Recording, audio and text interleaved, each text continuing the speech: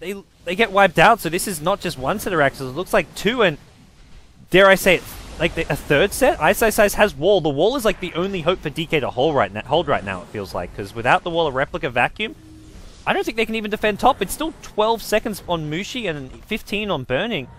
That's at least a tier 3 tower. Ice gets a perfect vacuum wall impale. It will bring down the Prophet to start things off. Super getting very low himself, but he's going to turn and fight.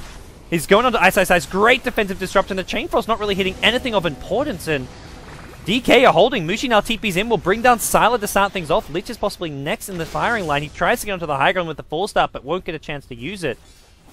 Ice, hero of the day. And now it's the other way around. Morphling has no buyback. Prophet has no buyback. Lich does have a buyback, but that's a Lich. Your two actual core heroes who are dead, neither has buyback, and I think DK are taking at least one set of Raxes right now.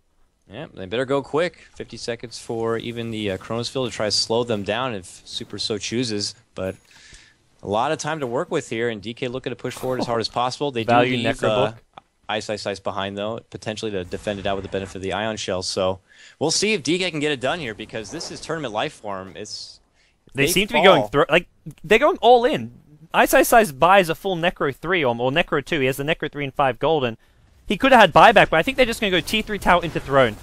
Morphling's dead, 60 seconds. Are they even going to go for their axes? Nope, Burning skips it. Onto the throne we go. Some of the Necro books and all in. Illusion Armly. It's a complete zoo of Mirana and Luna illusions combined with the disruption illusions from MMY. Ice is just going to zone heroes out. Buys the Necro 3 from the enemy shop with a Blink Dagger, and the tier 3 towers, tier 4 towers being focused down. Throne will be next. There's still 45 seconds on Morphling. What do you do? Surfboards get used. Chronosphere is the only last hope here. It only catches Burning. Lamb gets the Hex on Fenrir. Impale onto FY. Ice with a great vacuum, and that's FY. BK beat up. He's going to go down to the right-click damage. No, he won't. No one right-clicks him until Mushi finally does so. The throne's being focused down. DK, they lose 4 Raxes. They're bouncing back. They're trying to get this throne. They're buying back. They're doing everything they can. They've lost Burning. Ice right-clicking. MMY right-clicking. Everyone's going for the throne. 200 HP, 100. GG! DK, somehow.